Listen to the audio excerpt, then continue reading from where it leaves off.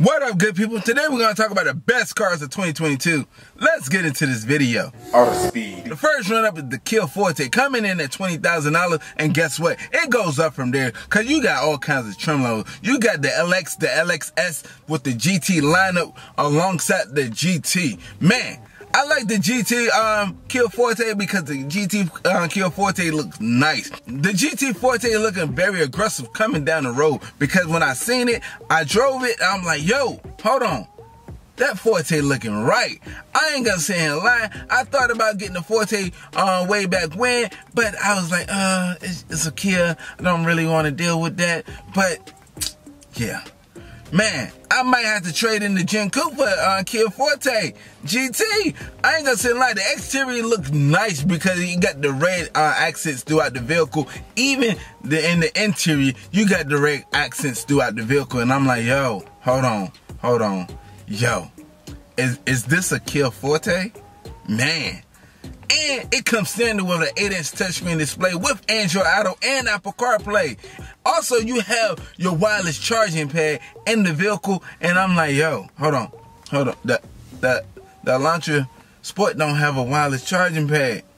And guess what? The other feature it comes with heated and cool seats. And I'm like, yo, I'm really comparing it to the Gen Coupe and the Elantra Sport, and I'm like, yo, the Gen Coupe don't got heated and cool seats. The Gen Coupe got heated seats, but it don't got cool seats.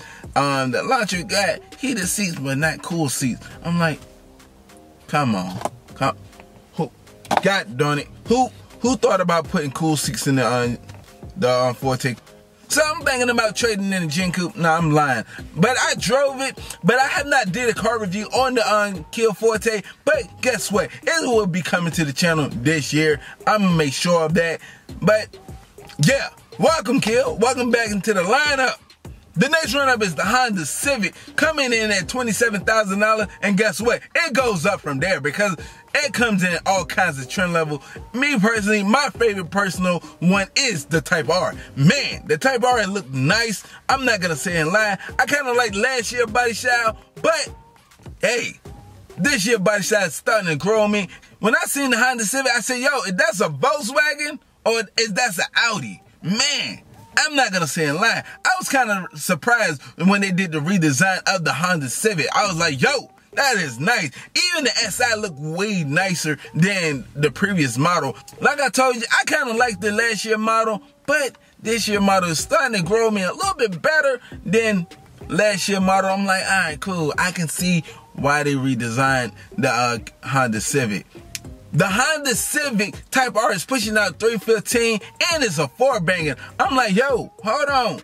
That 4-banger pushing out 315? Yeah, don't worry. Which one you want to line up? You want to line up the Gen Coupe or the Honda Elantra? Man, matter of fact, the Gen Coupe ain't gonna waste his time on that. The Elantra got it. But the Honda Civic is a practical 4-door sedan, and it's practical because guess what? You can drive the rocket till the wheels fall off because it's a Honda and it's very reliable. The Honda Civic is rated #1 in American Best Class of Reliability Vehicle, and I'm like, yo, hold on. Well, you know, it's a Honda. You can throw 300,000 miles on it and still riding around, getting it, still get top dollar for your trade-in. And even if you got 300,000 miles, you're like, yo, we'll still give you 10,000 for that car, cause I know it's still good. And you looking like, yo, hold on, cool. The next run-up is the Genesis G70. Man, I like it. I love the vehicle. I love the way it looks. Man, it looks sporty and luxury at the same time. And guess what? Your boy got a Genesis Coupe, and I'm like, yo, people still, it's controversy up to this day, and they say, oh, no, that's a Hyundai. And I'm like, no, that's a Genesis right there. Genesis Coupe. You know what I'm saying? That is a Genesis Coupe. Don't you do that. Don't. Genesis Coupe, all right? Not Hyundai Genesis Coupe. It's a Genesis Coupe. They took the Hyundai off and called it a coupe. But I like the Genesis G80. It looks sporty. I ain't gonna say and lie. Man, if you get the 3.3 liter turbocharged and it, woo, man, it's pushing out some serious horses for a V6. But my sister, husband got a Genesis G70, and I did a car review on the Genesis G70, and I'm like, yo, hold on. When I got in it, I was kind of amazed. I was blown away. And I love the redesign of the Genesis G70 because it looks very more sporty and that much luxury. Yeah, the Genesis G70 is pushing out 368 horses, and that's a 3.3 liter twin turbocharged V6 engine. And I'm like, yo, man, hold on. I may trade in the Gen Coupe just for that one. I seen it, but man, I ain't gonna say a lie. The price is up there, but I might have to take that chance and trade in the Gen Coupe just for the G70. It's practical and it is a 4-door sedan. So if you and your friends want to ride around getting it, you can't say, hey, look, this one, it's not really for a family vehicle, but yeah. No, you can tell them, yo, get in the car and we're about to ride around getting it because it's a 4-door sedan. It's pretty spacious when I get in there. I'm like, all right, cool. Long as you don't bring the seat all the way back. Long as you're not sitting behind a 6-foot. Yeah, because if you're sitting behind a 6-footer, that's for legless passengers. I ain't gonna sit here in front. But the Genesis G70 is a nice vehicle overall and it's rated #1. Yes, rated #1 in safety up to this day. Man, I ain't gonna say a lot. I like the Genesis G70. Man, welcome Genesis. Welcome to the lineup. The next run-up is the Hyundai IONIQ 5, coming in at $39,000, and guess what? It goes up from there because it comes in different trim levels, and I'm not gonna say a lot. I did a car review on it, and I can't wait to display it to you guys. Man, that IONIQ 5 is pretty nice. It's it's Hyundai fully electric vehicle, and I was like, yo, hold on. The doors pop open when the key fob is detected in your pocket. It pops open like that, boom. And it's the door frames is pretty flush. So it's like, like a Tesla type deal, as in the doors just boom, and then when you're ready for the doors to come out, it just pop open like that, boom. I like the Hyundai IONIQ 5. It's pretty nice of a vehicle. I'm not going to say in line. It's fully electric. I drove it, and man, that instant torque throw you back in the seat. And I was like, yo, hold on. This is a Hyundai, and it's driving like that. And guess what? When you drive it, you're going to fall in love with it. But yes, I seen it. Certain things is a little bit controversial for me. I'm not gonna say a lie. I don't like the tail lights, but I love the headlights because they're a little square, and I'm like, okay, cool, I like that. And the Hyundai IONIQ 5 is pretty spacious, and yeah. On the Hyundai IONIQ 5, it's a 303 on a single charge mile, and I'm like, yo, hold on. On the highway, 98 miles, and on the city, 132 miles, a combined of 200 miles.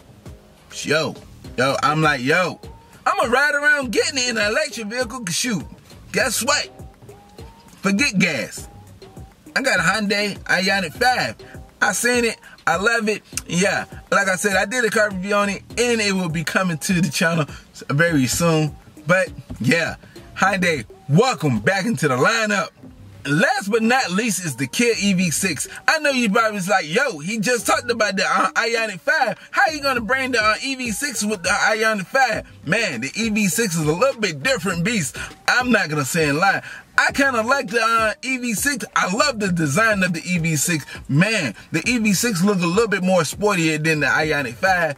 But to me, yes, I ain't gonna say in front. The Kia EV6 could be the ultimate champion of the electric family and all the electric vehicles because, man, it got the design, it got the speed, and the only downfall it don't have the great range. The total range for the GT is 206. Only thing Kia gotta say, yo, Hyundai, let me get that IONIQ 6 battery, because they get the battery range up there, man. You got a beast of a vehicle, and it's coming from a Kia lineup. Man, because the Kia EV6 is pushing out 575. So it's pushing out 575 horses. And that, man, I'm not going to say a lie. I drove the Kia EV6, but I didn't drive the GT. I drove the Wind, but, man, I ain't going to say a lie. The Wind, when I put it in sport mode, I said, yo, hold on. That threw me back. I was like, okay. So I already know that if I drive the GT, I'm like, yo, I'm about to be in love. You may see the GT come to the channel. I'm like, yo, at the speed, what happened? I'm like, yo, I got rid of both vehicles for the EV6 GT. I ain't gonna say it lie. But they gotta fix the total range because 206, I'm gonna be honest with you. The Launch will get 400 miles on a full tank of gas. And the Genesis get like 350, maybe 300 on a full tank of gas. I ain't gonna say it lie. So I be going down in mileage. You know, the range, I'm like, yo, I ain't gonna say a lie, cause I'm gonna be passing everything besides the lecture on station. You know what I'm saying? I'm gonna be like, up, time to charge again. God dang. Shoot. He ain't got a drinking problem. He got a surge problem. You know, he just wanna, you know, he might be a leech sucking up all that juice like that.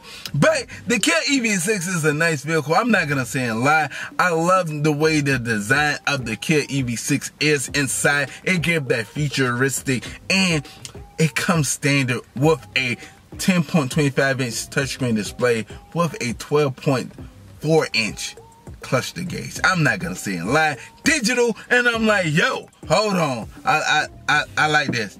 I like this. And the curve, woo, it's nice.